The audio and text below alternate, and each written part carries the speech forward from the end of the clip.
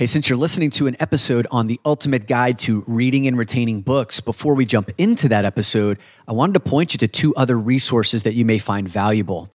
First is last week's episode was entitled Books for Your 2020 Reading List. And it's a short episode, 18 minutes in length, about my favorite books from 2019 that you can consider for your reading list this year.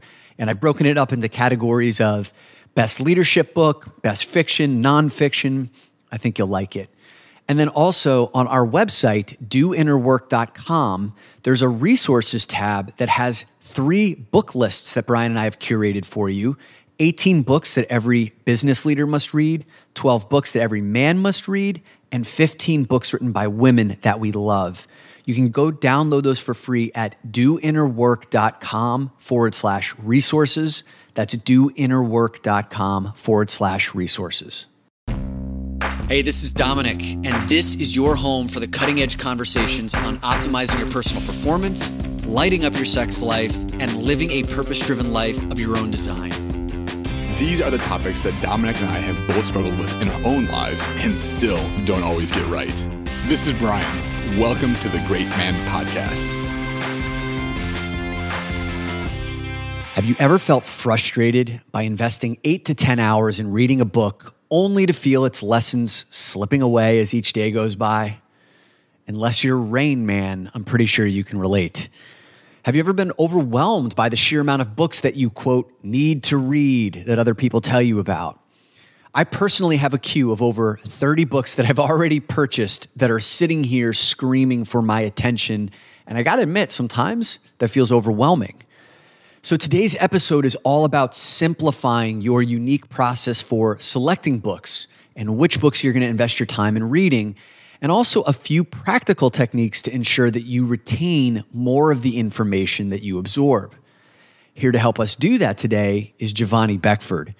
Now, Juvoni is a software engineer at Google and a disciple of the systems and habit-based approach to living an optimal lifestyle. This guy is a machine. I spent 3 hours in a van with Juvoni on our way to a men's retreat a few months back. And when he started talking about his elaborate and ingenious process for selecting, reading, and retaining 60 books a year, I knew that I needed to bring him to you guys. So in this episode, you're going to learn about why you need and how to develop an intentional process for determining which books you say yes to, which are a 6 to 10 hour investment of your time every time. Why you need what Juvoni calls a book purgatory, a place where potential books that you may read go to meet their judgment day. And why 1- and 5-star reviews on Amazon are just noise. And why the well-written 3-star reviews hold the biggest clues as to whether you should read the book. And finally, why the factors of which medium you choose to read your book in, like hard copy, Kindle, or audiobook, and which context that you read the book in, like on the train or in your bed first thing in the morning, are essential to you retaining that information. Enjoy the episode. Juvoni, buddy, welcome to the show. Yeah, thanks for having me on. Man, it's so good to see you again. So, Brian, I was just telling you that Juvoni and I had a chance to meet as we were headed up to a men's retreat a few weekends ago, and there were 6 of us in a van on like a 2.5 hour drive up to the Catskills. And everyone was pretty talkative. Juvoni was kind of just sitting there listening for the first hour or so. And then the topic of books came up. He started talking about how many books he devours in a year, and then his process for how he chooses his books and reads his books. And do you know, like when someone starts talking and you're like, holy shit, this person is wicked smart. This guy is on it. Yeah. Like the whole van stopped. And we just started asking Juvoni questions about what books are you reading? How are you remembering the information? And so I was like, this would be a perfect guest for our show. So Juvoni, thank you for making time available so quickly to do this, because I think this is going to be one of the first episodes of January. And we have a lot of voracious book readers in our audience. So you're going to be giving them a blueprint on how they could choose books more effectively and retain information more effectively. I'm pumped about this. I've got 3 books I haven't started, about 3 other books, hardcover books that I'm reading, 2 audiobooks going at the same time, and I think 1 on Kindle. And it's chaos. It's pure chaos, Juvoni. So I hope your systems can help out some of this. Oftentimes on this podcast, I'm the one doing it wrong, and I'm glad to have you here to provide some guidelines. So here we go. Well, all those different books and all those different mediums and times are not too chaotic. I'll talk about a little bit how I manage reading like 6 books in parallel. So Goodness. That's actually good to have that kind of momentum. Making me feel better already. Yeah. Be prepared to be blown away by the meticulousness of this, Brian. So Juvoni, set the stage for us. How many books do you read cover to cover on an annual basis, and how long have you been doing it for? Yeah. So currently I read on an average 60 books a year. Those books are cover to cover. So I don't skip around in a book. I'll read it linearly from front to back. Before I get to a book, I'll have a very strict process about figuring out whether I should read a book or not. The reason why is because I have a lot of friends who will recommend a book, or people will talk about different types of books. Usually they're biased by things that are heavily promoted, things that are most likely to be on the bestseller list. But there are a lot of hidden gems, these kind of hidden books that people don't talk about too often that have the potential to just rock your world. And those are usually the type of books that I want to carve out time to read. But the process that I've developed for that is what I call a book purgatory. And a book purgatory is where books go to await Judgment Day, literally. So if someone gives me a book to read, like, oh, Juvoni, check out this book by such and such, I'll first think, okay, is this book worth the time of me taking out my phone, adding it to a list? The reason why I want to have some barrier is because you'll have, we keep lists, maybe a to-do list or some other list, and they'll just rack up all these tasks and items. So every book that you add to your list is more noise that you add. Right. And so I want to have a pre-curation before it even gets to the list. And so when you're in purgatory, that's kind of like this middle ground. And so I want to figure out a book. Okay, is this book going to hell, or is it a hell yes? And I'm trying to read hell yes books. And so I'll put it on my list, and then I'll go to the reviews. And I like Goodreads. And so Goodreads is a social book site where people can discover and recommend other people's books. And the reason why I like Goodreads over Amazon is because Goodreads reviewers are very, very prideful about the reviews that they provide. And on Amazon, there's this subtle gamification approach creeping in where authors will try to get a bunch of people to rate 5-star book reviews. All those 5-star book reviews actually add a lot of noise, additional noise, to the curation process of figuring out, okay, is this book worthwhile for me? Juvoni, really quick question on this. Before we get, so I just learned about Goodreads 2 minutes before we hit the record button here. Yeah. And I feel like I do this for wine tasting. I do this for movies on IMDb, and I'm pumped to hear that there's a place to do this for reading now on Goodreads. I'm curious. So every time a book is recommended, do you immediately go to Goodreads, or is there a decision before you go to Goodreads and look at the reviews? So I'll only go on Goodreads if it's on my purgatory list and if it's high priority. I see. Okay. Got it. Then you go to the reviews. Okay. So it's already passed at least 1 or 2 tests before you're even into Goodreads. Correct. Got it. And there are certain people that will add a book directly to their list in Goodreads. And I'm going to use the word noise a lot. It's like it adds a lot of noise to Goodreads when you have all these books that you have to further sift through in your own list of what you want to read next. So I think of it as progressive curation. You want to help reduce the noise and to reduce the decision paralysis of choosing what to read next. And you can do that by having steps to curate your list before it even hits your list. Right on. Now, you're going to be blown away by like the diversity and the scope and the breadth of the types of books that Juvoni reads. Before we get into that, man, I think it's really helpful for people to understand your why. Like, why do you have such a systematized approach to reading? And also, why did you start devouring books? And what did that do for you in your life? Yes, I think the why is very important. There's another book, Start With Why. And for me, the why I love to read comes down to a core of I'm very curious about myself, curious about the world, curious about others. And the reason for that curiosity is I didn't have the opportunity for much novelty as a child. I was in this environment. I grew up in the Bronx, raised by a single mom, in the hood. I grew up like in the hood. In those environments, there's a lot of sameness. There's a lot of this feeling of being stuck in time. I didn't have the right resources. I didn't have the right mentors. My world was closed off. It felt like a prison.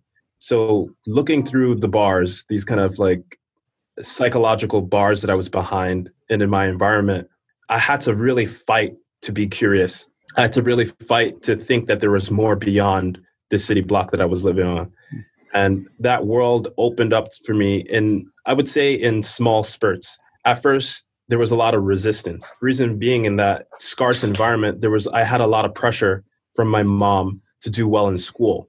But that pressure was kind of in the form of forcing education on me, forcing books on me. So I actually hated reading for a very long time. I despised reading because whenever I did anything that was like out of hand, I would get in trouble. And the punishment was actually to go read books. Huh. Wow. So my video games were taken away from me, TV was shut off, and I had to go read books. So for the longest, reading was associated with a punishment. If I do bad, then I'll have to read. And going through school in the early education system, our summer reading list or summer reading was always these dry classic books. And I didn't understand why I needed to read them. And so that was even more aversion towards reading. And people would usually go to Spark Notes and not read the book to try to get a quick fix, a quick summary, so that they could avoid reading.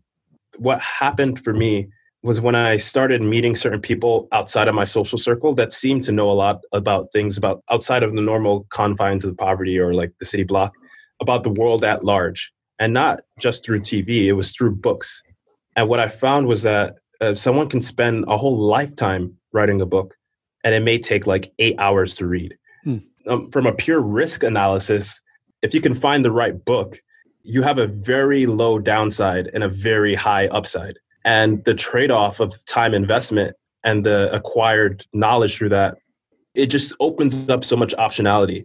And for me, cartoons actually helped to bridge the gap in the importance of a wide knowledge and cultivating skills. It's actually through X-Men. And in X-Men, there's these characters that have different abilities. They're called mutants. One in particular, I had mentioned Mystique. Mystique's ability is that she's able to shapeshift. And there's another mutant named Rogue. Her ability is if she touches you, she temporarily takes your ability. And so I would get into arguments all the time with my friends about who's the strongest. And they would pick Professor Xavier, who has the ability to read your mind or move things. Or Wolverine, he's cool, he's badass, claws come out his fists. And I was a strong advocate that Rogue was the strongest because her power was unlimited. Her power was basically whoever's nearby, if she can acquire their ability, she would temporarily have it. And I realized through books, I would temporarily, at least until it's more deeply ingrained into my habits and knowledge, acquire what an author has condensed into the form of a book. And so for me, connecting reading to acquiring abilities, it just opened up this whole new world for me. I didn't have to have mentors that live today. I could have mentors who have lived hundreds of years ago and like acquire their mindset, acquire their experiences to help me for my present day situation and the present day problems. I love this idea of having a mentor that doesn't have to be in front of us, that can be even dead, but they spent a lifetime putting something together and acquiring that. If Juvoni Rogue sounds like a very nice 1-2 punch, a very nice name. A porn name, at least a porn name. That'd be a great porn name for you. Yeah, absolutely. I'm curious, man. I'm always curious when we have guests on. There seems to be, at some point in their life, on a topic that they're talking about, there's a switch that was flipped. At something happened to go from, I do reading as a punishment and I don't want to, and I don't know why I'm reading this, to I'm going to be the rogue of acquiring knowledge and acquiring superpowers, and I can do that through books. What happened there? So what happened was that my family got evicted. My father left the family. My mother couldn't afford the rent anymore, and we got kicked out the house and had to move in with my aunt. And that was a very traumatizing moment for me. I was probably around maybe 12, 13. I realized that I would have to step up and become a man. My father wasn't there, but even though I was still a boy, I would need to become a man. And when I connected the dots that I can acquire these abilities or I can acquire these experiences through books, I deeply believe that can help me get there faster. And I had this deep, I would say, drive to get smarter faster to help my family. And so that personal situation and that kind of big wake up call of like, okay, this is the real world. I think we can either be in situations or a particular environment that shelters you from the real. It's like shelter, but you're also sheltered from the real world. And I had no shelter, and I got exposed to the elements. I got exposed to the real world very quickly. And fortunately, that didn't turn into resentment or hate for the world. It turned into, okay, this is the real world. I better learn it. I better figure out how it works so I can use my mind to better navigate it. That was also a catalyst for me to cultivate more discipline, more self-control, because all this chaos around me, I needed to at least control myself. And through learning through others' experiences and developing this map of the world, I was able to almost download that into my head, though I had the map to the game that I was playing. And I knew I was going through life on difficulty mode for the most part. But at least I had some clues to help me navigate the maze. This is really beautiful. Something that you said that really struck me at the top of this podcast was this idea of curiosity as a privilege. I've never looked at curiosity as a privilege before. And you opened my eyes to, wow, like there are people in circumstances where curiosity just isn't available because we're in survival mode.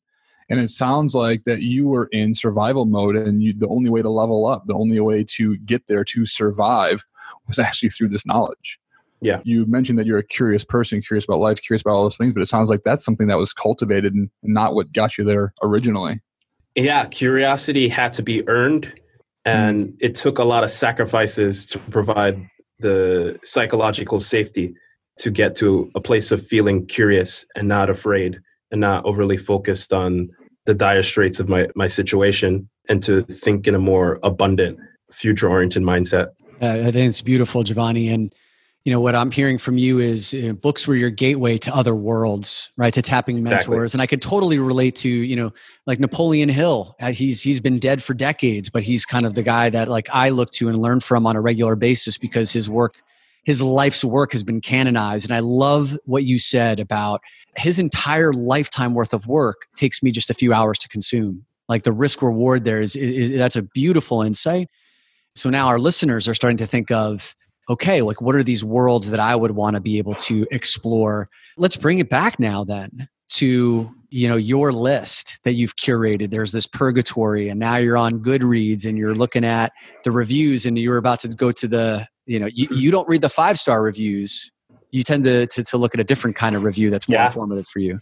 Yeah, I tend to prefer the lower starred reviews.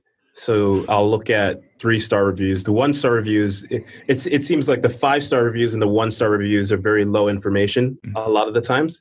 And so I'll try to peek out those very well-written 3-star reviews. Juvoni, I just realized something. Dominic and I, we need a noise button, like something that indicates great insight. I love that.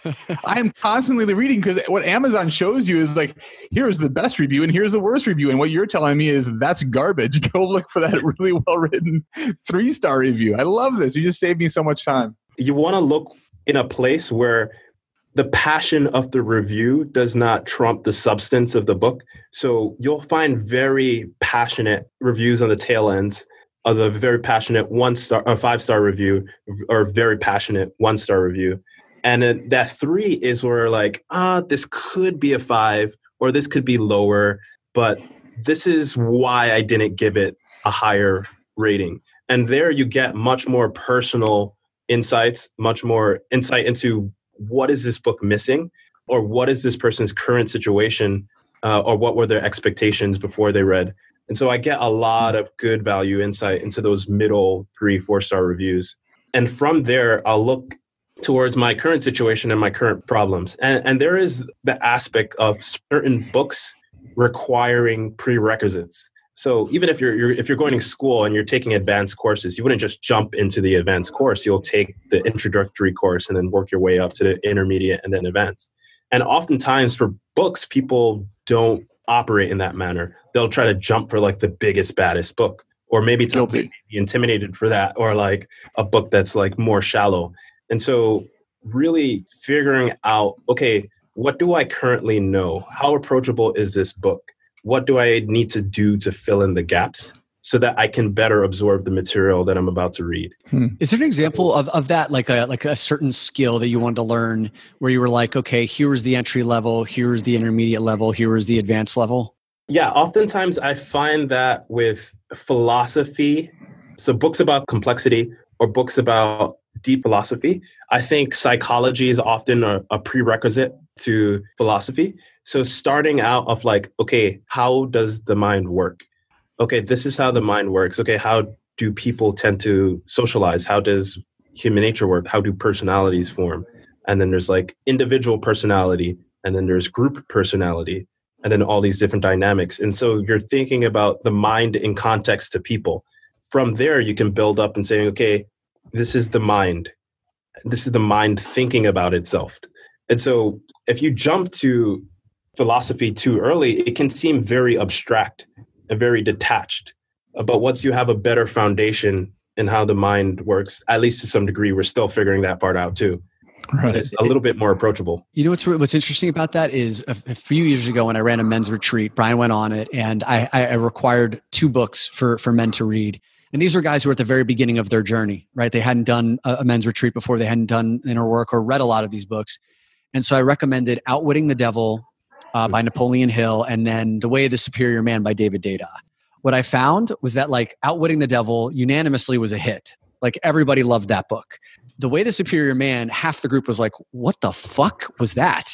Like they just weren't ready for it because like it's not quite, super philosophical, but it's definitely, touching on that realm. It's not nearly as concrete as, let's say, a Napoleon Hill book.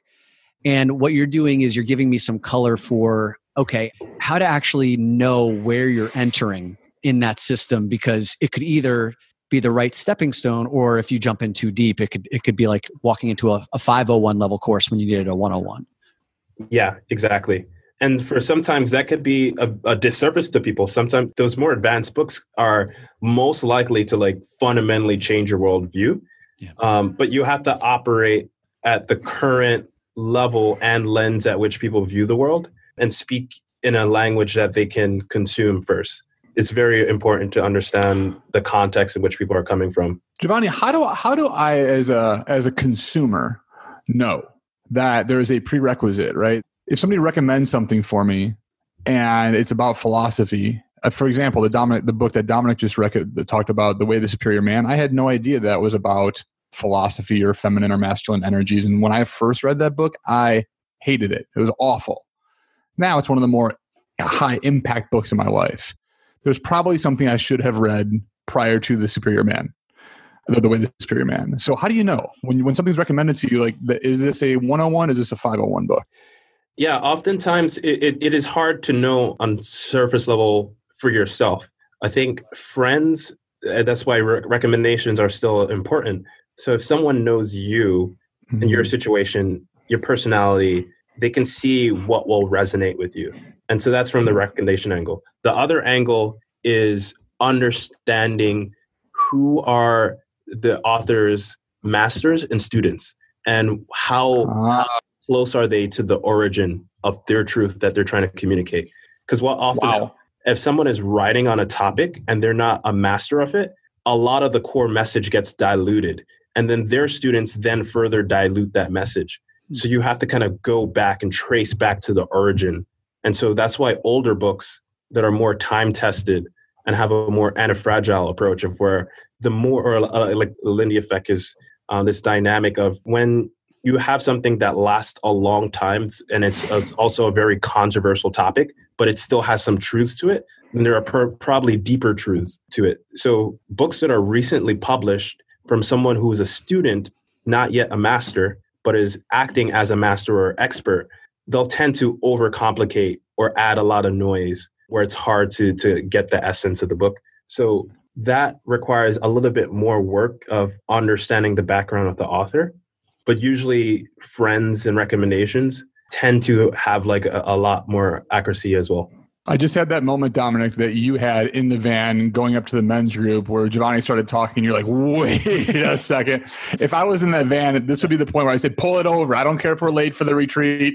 Pull it over. Juvoni's talking. This is brilliant. I told you. Master, essence, This is beautiful. Thank you. Let's dive a little bit further into the reading of the books themselves, right? Like, so like, let's say you've chosen a book, and I know one of your passions, Juvoni, is like this meta learning concept of learning how to learn. And Scott Young, who we interviewed on his book, Ultra Learning, I know you're a fan, his whole process of ultra learning, which was which was a great podcast that Brian and I loved. It's like, how do you learn how to learn? And you have some like really specific techniques on how you choose to read books, the context in which you read books, how you can retain that information. So walk us through, like, you've chosen a book or your 6 books that you're reading concurrently. Mm-hmm. How do you choose them? And then like, how do you stage them, and where do you read them? How do you retain all that information? Yes. So if you've gotten to a point where, great, you can now read a book. Okay, good. And so now you've really enjoyed reading, you want to read more. You have this problem of not having enough time or having too many books that you want to read. So then you try to read multiple books. Usually people try to sprinkle them around. So there is a more structured way that I go about doing it, and a couple other people go about doing it as well. And it's centered around this idea of context-specific memory. So context-specific memory is taking some action at a specific point in time in a specific environment or place. So for example, we have context-specific memory or habits that develop around what we do in the kitchen or what we do in the bathroom or what we do in the living room. And when we go into those contexts, like, the habits don't require as much willpower when we're in that context. And we don't have to think about remembering what we need to do in those environments. So with reading, you can apply a very similar strategy. Say you live in a city and you take the train a lot. You can use the train ride as a specific environmental context, similar to like brushing your teeth in the bathroom. And you can read, say the train is crowded. It may be a little bit difficult to take out a physical book, so you may choose to read on a Kindle. So you'll read a specific book only while you're taking the train, only on your Kindle. And you won't continue to read that book like randomly in your living room. And you could do this if that's the only book you're reading. But when you find that you're reading multiple books, what happens is that the stories and the narratives start jumbling and it gets blurry. And then you're requiring a lot more focus and effort to remember the narratives. So what I do is that I read across different mediums. So I read print, I read on my Kindle, and I also listen to audiobooks. I'll talk about how I pick what medium to read, but continuing with the context. So if you read a particular book in the context of a train ride, and then you read another book in the context of right before bed, and then you read another book in the context of relaxing in the living room, and you only read those books in those contexts, what you'll find is that you remember the narrative much, much stronger. You'll retain more information, and you reduce the context switching, because you're trying to reduce the context switching and then lock in the environment and the habit of reading a particular book so that the narrative sticks within that context. And so for the different mediums, usually someone will say like, okay, I'm busy all the time. I'll only listen to audiobooks, or I only like to read physical or print books. Circling a little bit back to the learning how to learn, what I've realized is I'm a very visual learner, but that's not the only way I have to learn, because I've cultivated this ability to have, almost like MMA, I'll have mixed martial arts learning style. And what I do is I'll have a base style. It's like my foundation. And say some people, their foundation may be jiu-jitsu, or some people may be wrestling. Well, you'll find that in the world or competing, it's difficult to excel at just only that one thing. So you want to have a package and be able to adapt to the competitor or the situation. So even though visual learning is my foundation, I love podcasts. And so that's an auditory medium. But so when I'm listening to podcasts, I'll try to paint pictures in my head as I'm listening. And so I'll try to switch up my learning style and have an adapter. Say like for the Apple ecosystem, you have all these different adapters of what you use, and you have this base input of Lightning cable or USB-C, and that's your primary, but you have these adapters that you're able to translate back down to your base input. And so for me, for learning, I need to translate back down to visual. So when I'm reading a book on print, I'll have a system to say, okay, the 3 mediums are print, audio, Kindle. On print, I'll read books that are worth rereading on print, things that I want to go back to, things that are very time-tested, things that I want to take a lot of highlights in. I may What want are books like that for you? Yeah, like what's a couple examples of books like that for you? Books like that for me are A Guide to the Good Life, The Ancient Art of Stoic Joy is a really good one. The Personal MBA by Josh Kaufman is another good one. Those are books that it requires a lot of integration. So things that are like very high quality, and the knowledge in that book takes some time to integrate into my life. So they need to be physically in my environment. They need to be around me. There can't be too much competition or too many other distractions that are that's going to make me lose focus from focusing on integrating. So physical books are books that I really want to like revisit and will take some time to integrate. And then when it comes to audiobooks, I'll tend to listen to fiction, history, biography, autobiographies, and memoirs on audio because the message highly resonates with that medium of audio. Things that are heavily narrative based are very efficient for that medium of audiobooks. Whereas if I wanted to read some book that is like very numbers oriented or has a lot of charts and diagrams, I wouldn't listen to that on an audiobook because some of the message is lost in translation through that medium of audio. The pictures are not there. I can't listen to the pictures, even if they're described. I need to see them. Ebooks I use for things that are recently published, not as much time tested. This may be a throwaway. I may want to skim it or scan around. The things that could have been a blog post, I don't want this to take up some shelf space. So things that are a little bit more ethereal, they can disappear. And I may still want to taste I want to taste test, but I'm not going to like put this in my fridge. I'm not going to continue to consume this for long. Yeah, Brian, I'm feeling quasi smart right about now because like I kind of stumbled upon a lot of the things that you're talking about here, Juvoni. I mean, audiobooks, for example, like two that really stand out to me are Michelle Obama's book Becoming, because she narrated it in her own voice and you hear her story. And it was like, I remember driving out to Zion National Park 1 year ago, like right around now. And that lent itself. And then Jocko Willink's book that everyone recommended to me called Extreme Ownership, like the Navy SEAL, his voice, like he sounds like he's coming through the speakers and he's in your room and he could kill you if you wanted to, but he's not, he's going to protect you. And that book is not really all that complex because every chapter starts with like a story. Here's the practical application to business, which is also another story. And like the medium is perfect, but some of these other books that are denser, richer in information, the idea of having it in my physical space where when I wake up, I see the book sitting there on my counter and then I flip through and I see some of the notes I've taken. I didn't recognize how important that was for the retention of the information. Yes, exactly. Having something in your physical space is almost like a physical affirmation. Like you see it and you picture it. And that book, it's within your consciousness. Whereas if you have like 200 books on your Kindle, you may not see that cover again in a while unless you actively go and seek it. And so we need to take our psychology into account and how we interact with the physical world and know the boundaries and know how we can, as we're shifting more into the digital world, what can we put in our physical space that's important to us, a priority, and to enhance our experience with that information even further. For that reason, Juvoni, I actually ended up buying Michelle Obama's Becoming and also Jocko Willink's Extreme Ownership. I have hard copies sitting like over somewhere behind me over here. And you haven't cracked those open. They're trophies. They're totally trophies. I like have not. Trophies, yeah. It's like the person that catches and releases a fish and then has it taxidermied, but it's fake. It's a fake one because there's no notes, there's no highlighters. Yeah, it was that big. Yeah. I read it that fast. I took this much out of it. Sure, you did. I just see the trophy. Juvoni, you saved me time at the beginning of this, telling me to go to 3-star reviews, not 1-star or 5-star reviews. Thank you for that. And now you saved me money because I can't tell you how many times I chose the wrong medium.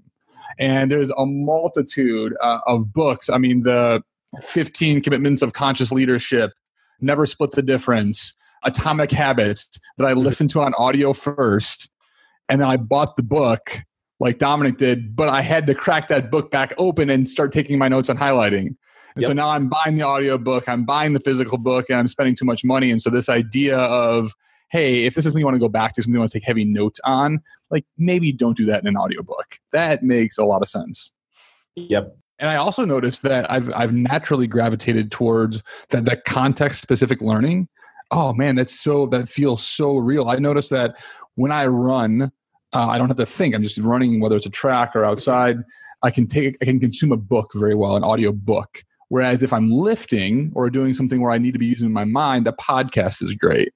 And the train, because it's loud, I actually don't like to listen to a book, and I'll read something on my Kindle. And I just noticed I go back to that book every single time. I asked you about that, Brian, about why like in the gym, the podcast was better for you than a book. And I remember you saying this has stuck with me, was that like in a podcast, if you tune out for a few minutes because you're changing weights or you're doing your reps, then like the cost switch, like you could jump right back in a few minutes later and you're not really going to miss much.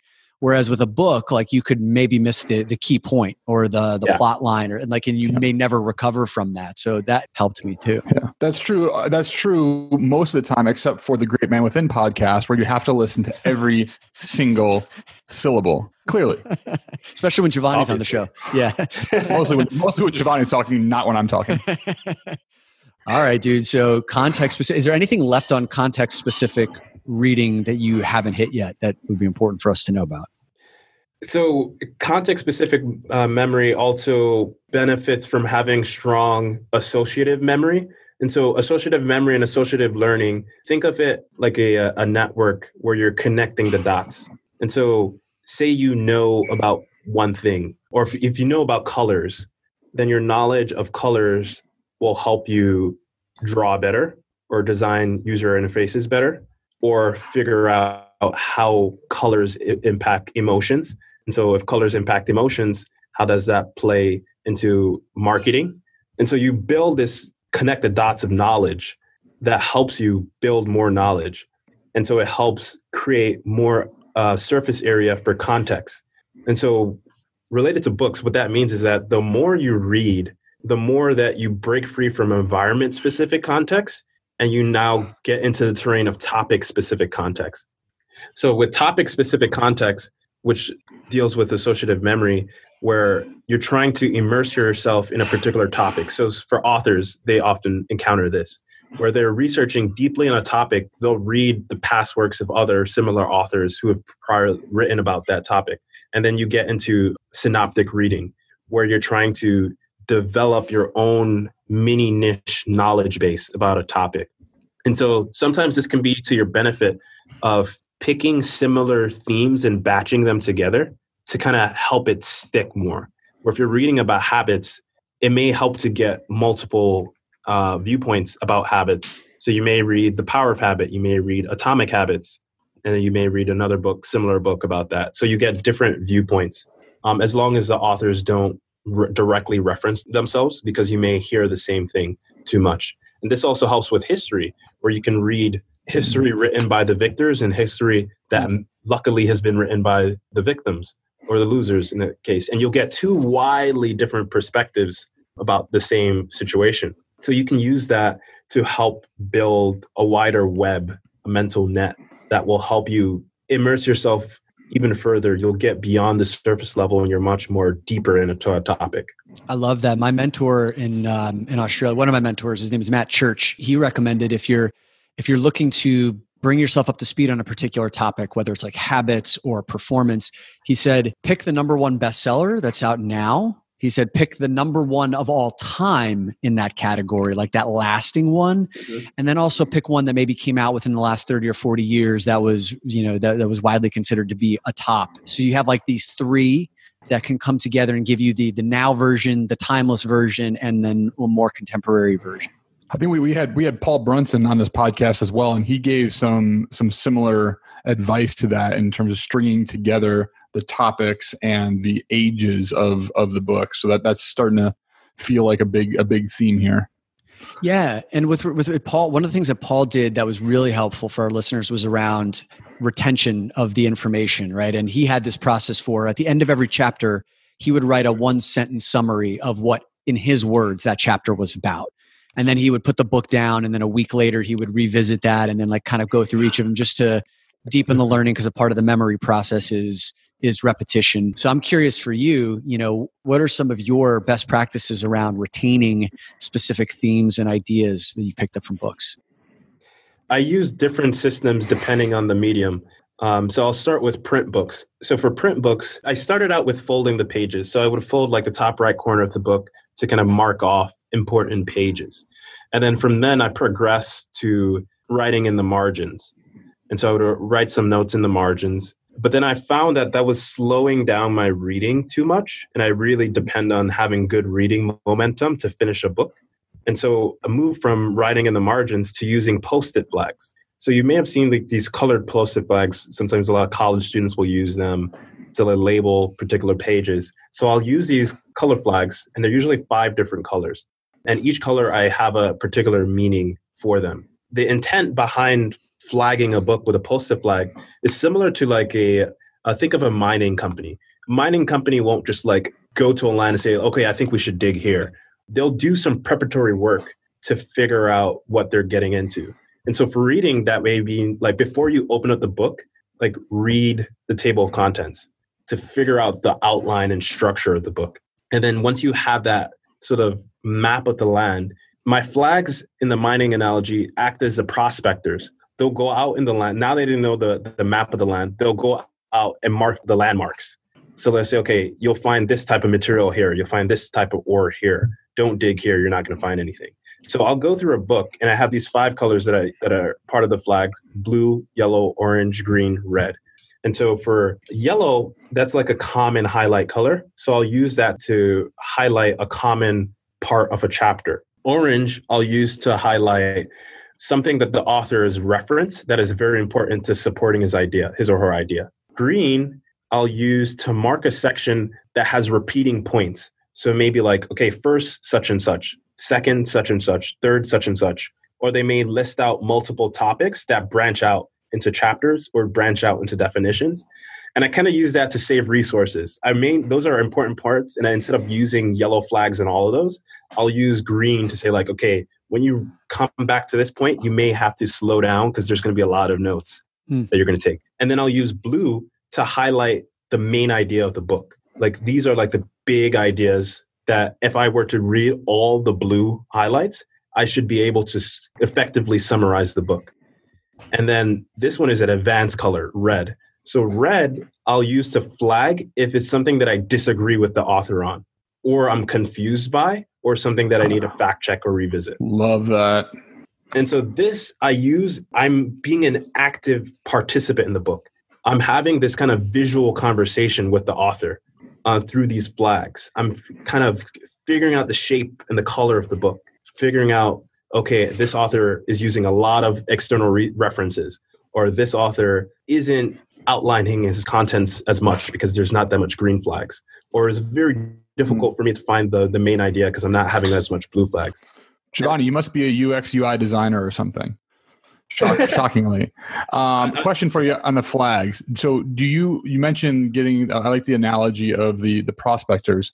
So when you look at the table of contents, do you go through and start flagging before you read? Like, are you looking for certain visual things? Flag or while you I'm reading. While you read. Okay. Got it. Yeah, I flag because I won't know what exists until I'm actually reading. Right. So instead of stopping to write margins, I'll just flag. Now, when you put your trophies up on your trophy books, up on your bookshelf or whatever, however you do that, do you leave the flags in there? Yes. All my books. If you were to visit my library, you'll see all my flags from all my past books. The purpose of the flag is that it's not just flag and done. I'll go back and transcribe the flag notes. And so I want to type up like my own personal progressive summarization of a book using the flags as guiding. Because you're not just going to like find where oiled is. It's like, oh yeah, oil's here, leave your flag. No, you're going to want to go and mine that bad boy. So I go back and I'll type up my notes. And how long does that take you? I found that it usually takes me a little bit less than half of the read time, depending on the book. So if a book may take like 8 hours to read, it may take me between like 3 to 4 hours to type up the notes. Wow. So you're committed to that. It's legit. Yeah. And you find that to be a good investment of your time. It helps me to really integrate the knowledge and have a personalized summary that I can go back and revisit. And you can maximize that value by sharing your notes. So I'm building out my blog now on juvoni.com/books. where I'm going and publicly posting my personal notes for the books that I read. So you can find ways how to repurpose this and create your own content as well. Love that. Absolutely. Okay. And you don't do this for every single book of, like, say you read 60 books a year. You're not doing that for every book, but just the ones that you've chosen for like hard copy and the ones that you want to retain the information for. Ideally, I would like to do it for most books. I usually do it when I have more ample time. If you have a morning routine or a writing habit, you can kind of weave it into there and break it up into like 20-minute chunks. And the time will go by. Like, time is going to pass regardless of what you do. I find it to be very therapeutic. And the reason why I tend to avoid using summaries as the source of truth is that whenever you're summarizing anything, there's always bias of the primary author. And they're using their priority system to figure out what's important, what they think is important. Yeah. But when you're reading a book for you, what's important to you? And that may be different from person to person. So it's almost like playing a game of telephone, where if it goes through too much summarization by too many different people, you lose the original message. Right. And so I'm trying to capture the original message that's important to me through the summarization. Yeah. And so to just even make this realer for our listeners is, you know, if you're going to dedicate 6 to 8 hours to read a book or longer, right? I know one of the biggest frustrations that people have is just not being able to remember what they read or the key points of what they read. Mm-hmm. Some of the techniques that people will use is like the underlining or the page fold bending, like you were talking about. Yes. But then eventually it's like when I want to go back and revisit, like, you know, that's a lot of work to go back through all the page fold bends and like the underlines. And so it's like, okay. And I went the other extreme when I started to underline and then write each of the key themes back in the inside cover of the book with a page number. And that caused the problem that you talked about, which is slowing down my reading. And that became like a laborious task. I'm really intrigued by this concept of the colored flags, because that takes me from a place of passive consumption of information to now I'm constantly mining. I'm constantly looking for what's the key concept, what's the thing that I disagree with. And that, I would imagine, in your experience, has triggered the retention. It significantly helps retention. Okay. And I think the reason why I think a lot more people should focus on retention. Imagine if builders or engineers or architects were to build a house. It took years to build, and they kind of never really did the work to make sure that things will stay up. They kind of like spend 2 years to build a house, and then some storm comes and the house falls down. And I think similarly with reading, we try to build up this knowledge repository in our heads and don't do that extra work to make sure that that knowledge will stand up, that knowledge is actionable and actually integrated into our life. And sometimes that may take some extra time. If you spend 10 hours reading a book and don't go revisit that information, if that book is important to you and you forget everything, you've already spent that 10 hours. If you can spend 2 more hours to make sure that that information stays and sticks and is being put to use, that's kind of like lost opportunity. Couldn't agree more, man. All right, Juvoni, then what dangers do we fall into by just consuming books ad nauseum and like filling our minds with all this information? Like, is there a possible way to overdo this or to do this the wrong way? Yes. Hell yes. There's a way to go overboard with reading. If you're spending all your time reading, do you want to live a life in which you're consumed with reading and not living life? And so keeping the why front of mind, the intention that you have going into reading is very important. And there's also the danger of you get a lot of value from visiting other worlds through books and exploring new things. But at the end of the day, you need to live your own life and create your own world. And taking action from the books you read is very important, because if you don't do that, at the end of the day, it's just mental masturbation. So you really want to avoid that mental masturbation of being a kind of person who reads all the times, knows things, but hasn't experienced things, hasn't used that information to take action. It's Goodwill Hunting. It's like Goodwill Hunting, right? He's like, you know, he knows all the books, and Robin Williams is like, yeah, but have you actually ever lived love? Yeah. Get out of Southie, go chase the girl. Mm-hmm. Yeah. So reading mindlessly can put you in a place where you continue to live in your mind, and the world exists beyond your mind. So I think it's very important to have that balance. I like to look at the ratio of consuming versus creating. So if we're just downloading and taking notes and flagging books and putting them on our shelves and just constantly in that consumption, because even though it could be productive, there's a reason, there's an intent, and using your word there, an intention behind why we read it. And so how much of that consumption is driving some of our creation? Yeah. And Juvoni, you said this on the bus ride up. You were like, listen, even if I read 60 books a year for the next 35, 40 years of my life, I'm only going to accomplish reading a 0.0001% of the books that are out there and the information that's out there. So at a certain point, it's kind of like asking yourself the question, what is this in service of? Right. And yes, of course, these are going, and I look at like what you've done with your life, like the books were a bridge for you to expand beyond just the few street blocks that you were talking about, like was the entirety of your existence for a while.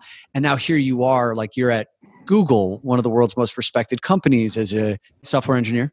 And you've also started a number of networking groups, like communities that are thriving, that are giving opportunities to other people as well. So like you've taken this knowledge and actually created a life from it, not just become a closet mental masturbator.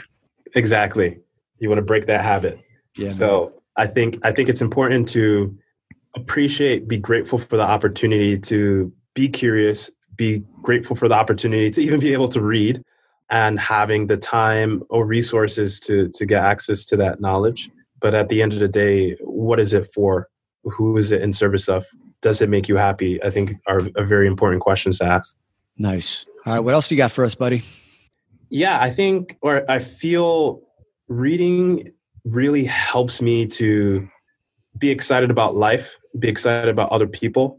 I found that reading helps me to connect with a lot of wide-ranging individuals, people with a wide breadth of ideology. So I think reading can help us grow out of certain ignorances and biases. It can make us more empathetic. It can make us more compassionate. It can help us create a situation where we're way more capable to actually act on our ambitions, act on our missions. So I think there's a lot of good that can come out of reading and bettering ourselves.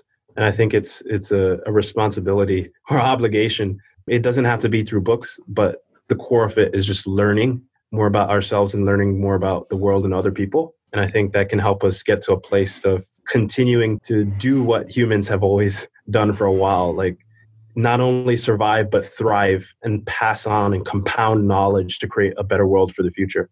Yeah. When I first started looking at your book list on Goodreads, I was blown away by the breadth of topics that you consumed. And, I tend to see people who just kind of go down one silo of like productivity and performance or all of the arts or all philosophy. And you hit all of those categories. So like you live what you're talking about right now. Yeah. And so what I'm going to encourage everybody to do who's listening to this is go to the show notes and you'll see a link for Juvoni's Goodreads to connect with him. And you can also connect to me. Brian, I imagine we're going to be your first two friends. So get on there. I'm getting an account today. Yeah, please do. And Juvoni, I believe you said you have a little bit of a recommended book list that you've curated just for our listeners. Why don't you hit us with that, man? Yes. So I have a list I was trying to narrow it down to 3 books, but I have 6. So I'll just give 6 books, and I'll start with a fiction book. Is there a particular category, or are these just Juvoni's greatest hits? So I would say this is a mix of books to help us think about humanity, to help us be comfortable with the idea of death and be excited about the idea of life, and give us processes and tools to think of life as this abundant, infinite game. Good. So we're gonna keep it really light. That's perfect. Yeah. nice and shallow. I love it, man. Yeah. So the first book I'll recommend is a book called The Children of Time. It's a space-oriented sci-fi book about what would happen if humans invented a way to create super smart humans, but this vial or medicine didn't end up in human hands. It ended up in some other species. And now the world has to deal with this other super intellect being or beings and manage the ethical dilemmas of seeing human nature in another animal's body. Wow. So that's The Children of Time. Great. The other book I would recommend is a book called The One Thing. And Juvoni, while you're doing this, could you recommend the medium with which we would want us to consume? The first book, what would that be? Yeah. So The Children of Time, I would recommend you listen to that on Audible. The One Thing I would recommend as print. So The One Thing is a book about how do you go about choosing your priority, a singular. The word priority has become pluralized, and because of that, we've lost sight of our actual priority. So this book provides a framework of how do you go about reducing multitasking, reducing context switching, building up towards it the year, and having a plan for focusing on the right thing. The next book I would recommend is a book called Denial of Death by Ernest Becker. This book won the Pulitzer Prize, and it's a very eye-opening book about what happens if society denies the existence of death. And we kind of already living in that society in the way that we create this illusion of immortality. And what are the risks, the real risks associated with that, being disconnected with our mortality, trying to hide our fragile nature. So this book is a very deep psychology book around the idea of death and what denying it can do to your own psyche. Read that in print? And that would be in print. Okay. The next book I would recommend on ebook or Kindle, Algorithms to Live By. So Algorithms to Live By is a book that takes concepts from computer science. And the type of concepts that it takes is the pattern of algorithms. It's just a step-by-step process or pattern, a high-level pattern in which you have an input and then you have a predictable output.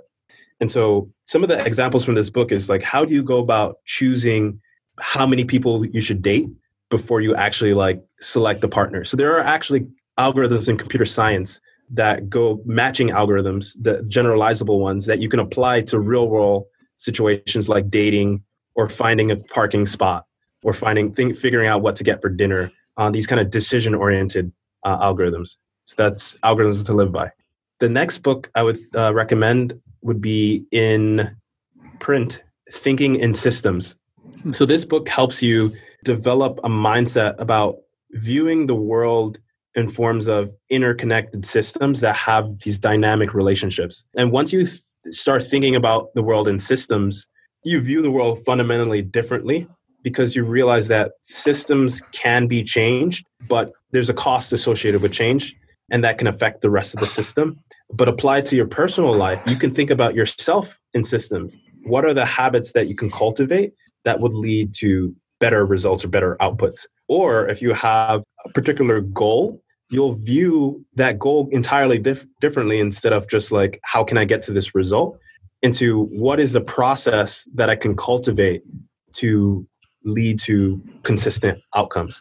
And then once you move from a goals mindset to a systems mindset, instead of thinking about, okay, how can I achieve this thing? You think about what are the repeatable things that I can do that if I do this, I'll eventually get to this outcome. And then the final recommendation I would recommend in ebook, Finite and Infinite Games.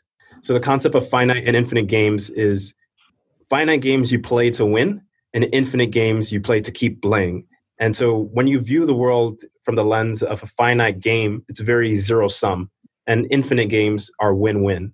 So there are different examples in sports and companies and businesses where how you view the world, either in finite or infinite terms, fundamentally changes everything, the lens in which you view the world. So you move from a scarce to a more abundant mindset.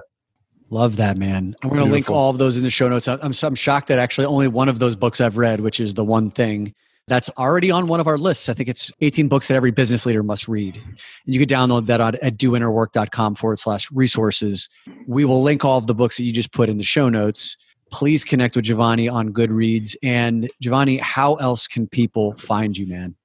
Yes, you can find me on my blog. That's juvoni.com, juvoni.com, and also at Twitter at Juvoni, at Juvoni.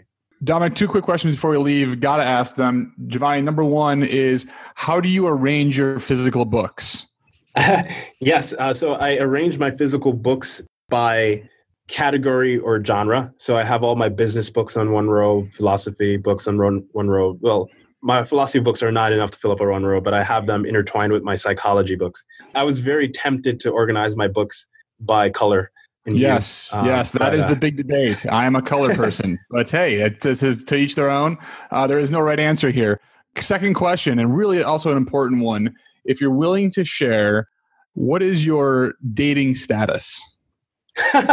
Dating status. Oh, that's a risky question. Yeah. And the reason, I'll give you some context here, Juvoni, because we are constantly getting, we have a large, even though the name of our podcast is The Great Man Within, we have a large female following. And they're constantly asking us, how do we find well-connected men doing inner work? And just by this conversation, clearly, Juvoni, you're a guy doing that. And what the inquiring minds would like to know is this guy available or not? Again, no right answer. I do not have the girlfriend is the answer I'd like to provide. Okay. That's great. You sounded like you just like, I got a picture of you sitting like in Congress, like testifying or some shit with that answer. Yeah. Well done. All right. Now we know. Hey, Juvoni, thank you, man. This was hearing a lot of this stuff for the second time, super useful. And a lot of the new stuff that you dropped is really wonderful. Looking forward to following your book list for this following year, but you've already given me 5 new books that I got to put on my list right away. So thank you, my friend. Have an awesome rest of your year. Yeah, thanks. Keep learning, keep living is my message. Hey, Brian and I just wanted to take a minute to thank you for the ratings and reviews that you have left us over the course of this past year. Those really help inform which of these episodes resonate most deeply with you and help direct us for future content that we put together. If this particular episode on the Ultimate Guide to Reading and Retaining Books was useful for you, then please let us know and pass it along to someone else that you think would benefit from it as well.